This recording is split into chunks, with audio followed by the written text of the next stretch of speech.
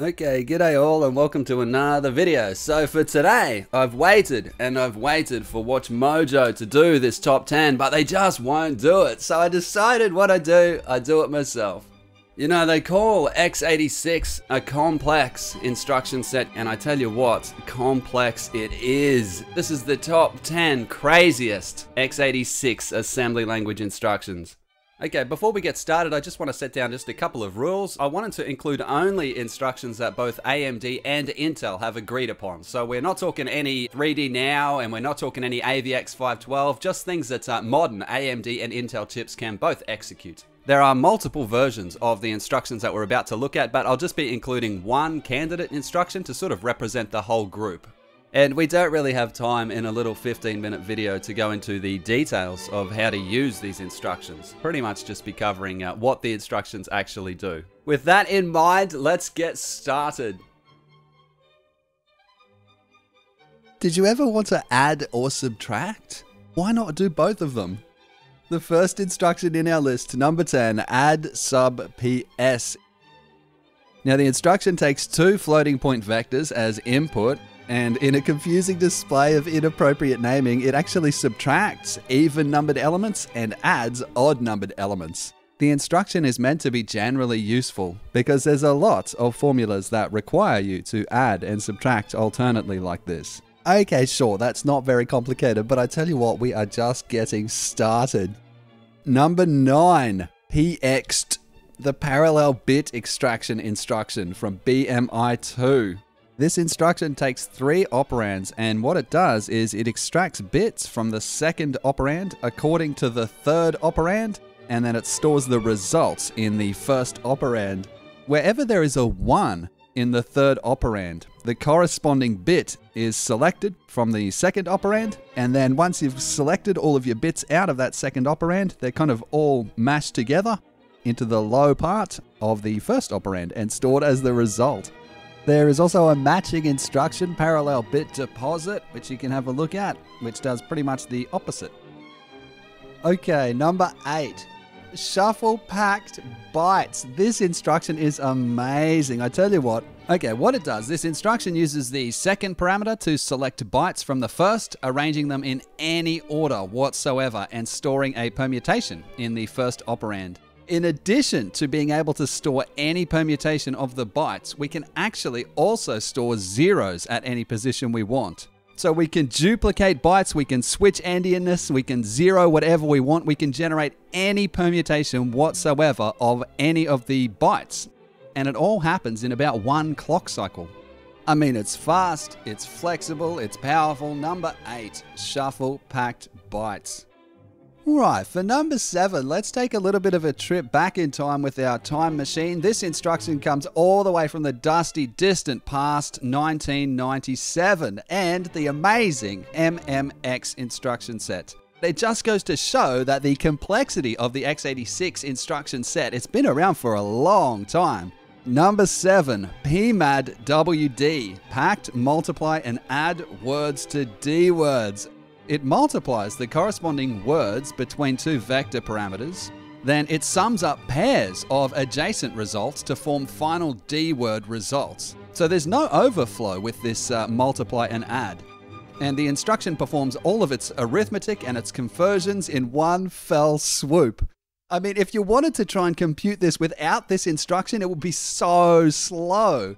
You'd have to convert and shuffle things around, then multiply and shuffle some more and add. I mean, you'd be there for ages. But this instruction does it all in about 1 clock cycle. So number 7, the amazing and very old PMAD WD. All right, moving on. Number 6, the mysterious and amazing RDSEED. RDSEED generates random numbers, but there's something most excellent about RDSEED. It's not a pseudo-random number generator, but a real one. In much the same way as a dice roll or a noise signal, so this is a non-deterministic random number generator. It's a true random number generator, if such a thing exists. The instruction is very, very slow. It takes hundreds or thousands of clock cycles, so it's recommended that you only use RDSEED to actually seed a pseudo-random number generator. Is there a backdoor to RDSEED? Is there not? What does Linus Torvalds think about it? It's controversial, it's interesting, it reads entropy generating hardware. Number 6, RDSEED.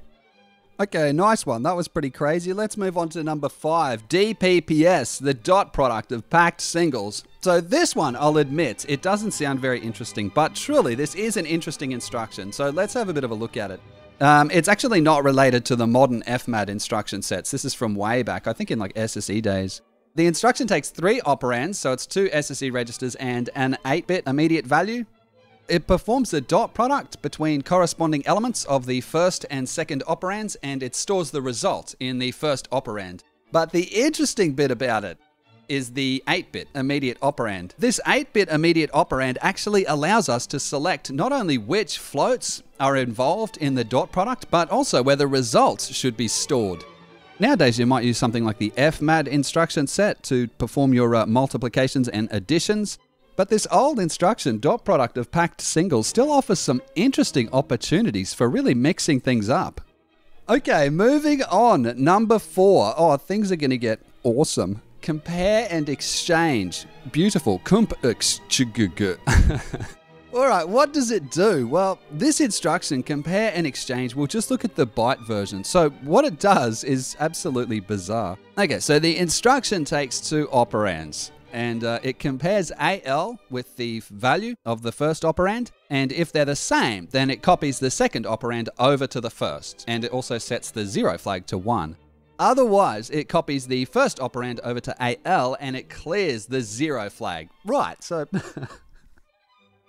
why is that useful? Well, it performs both a comparison and a copy in a single instruction, which means that we can use this instruction with the lock prefix to make the instruction atomic, and we can create mutexes. This instruction is used to create parallel primitives in parallel programming. Something that we all take for granted nowadays. It's interesting stuff. Comp exchange, the amazing compare and exchange at number 4. All right, we're going to move on to number 3. Carryless multiplication instruction. Did you ever wonder what would happen if you multiplied numbers together, but you just didn't bother to carry anything? Wonder no more, for that is exactly what the carryless multiplication instruction does. It actually performs a binary multiplication, and it just doesn't bother to carry anything. This one is a little bit strange, I will admit, and we could talk about Galois and finite fields, but let's just look at what the instruction actually does. For binary multiplication, all you usually do, you just write down the top number, and for every 1 in the number that you're multiplying by, you write out that top number again, only you shift it to the left by that number of bits corresponding to wherever the 1 is. You just end up with this gigantic sum of all of these bits. With a carryless multiplication, all you essentially do is just XOR all of the bits together. But wherever there's an odd number of 1s in the column, the final result of the carryless multiplication will become a 1. And whenever there's an even number of 1s, then the result in the final carryless multiplication will be a 0.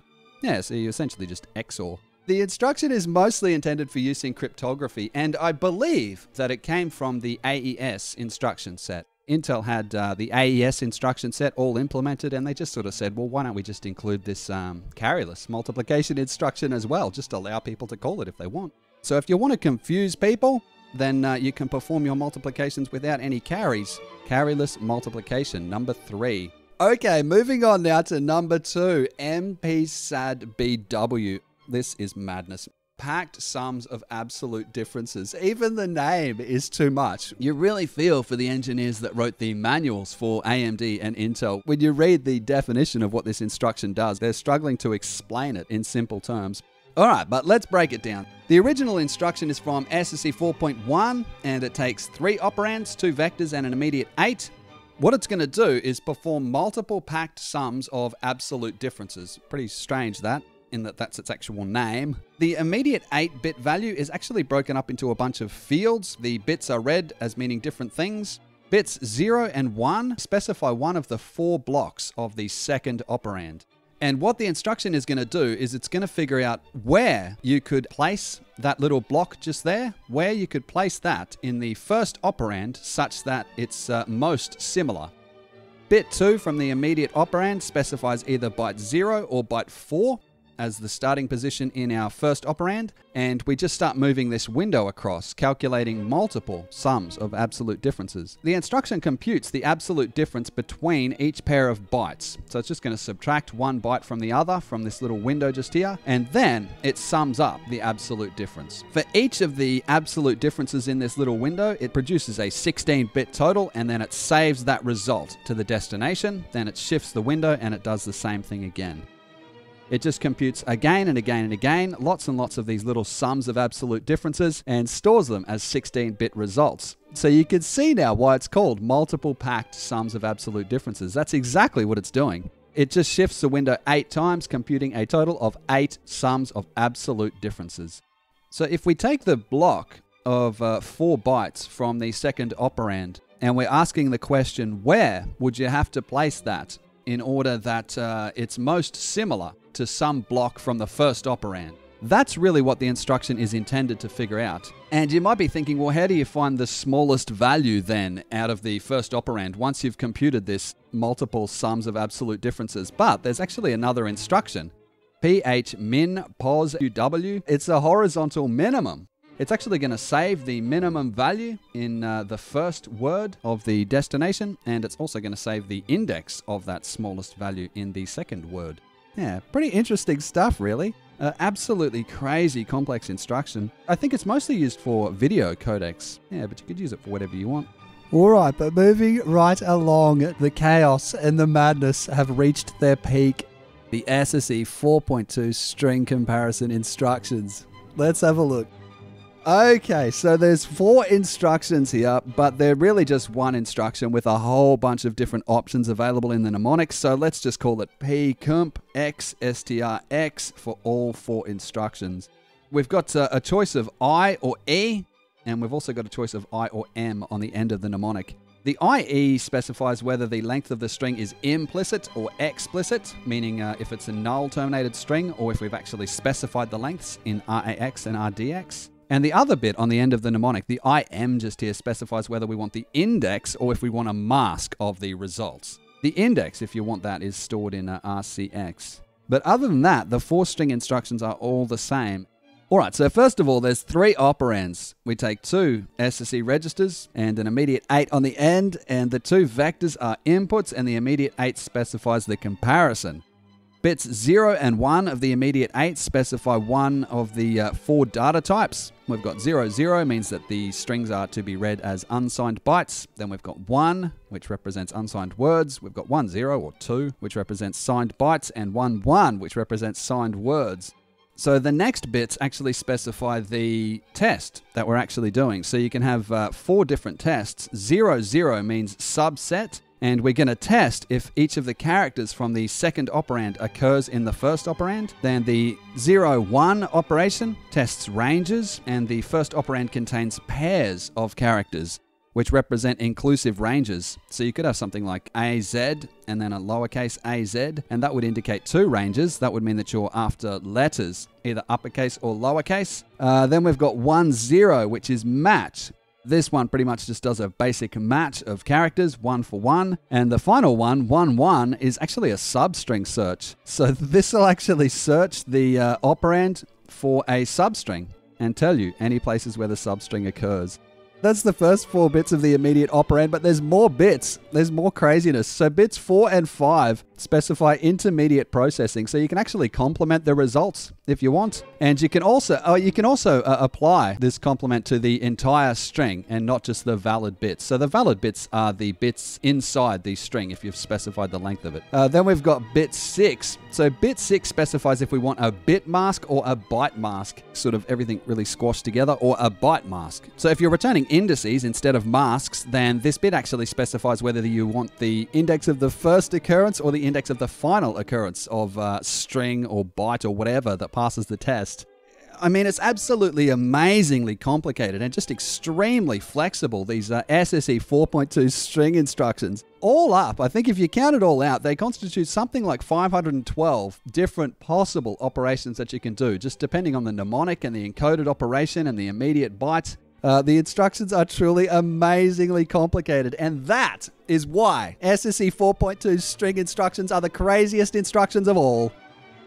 Okay, well that was my top 10 list. That was fun. Truth be told, we could pretty easily do another top 10. I mean, there's so much madness in this instruction set, but hopefully learning some of those more obscure, more complicated instructions was interesting, and I just want to say thank you very much for watching. Have a good one.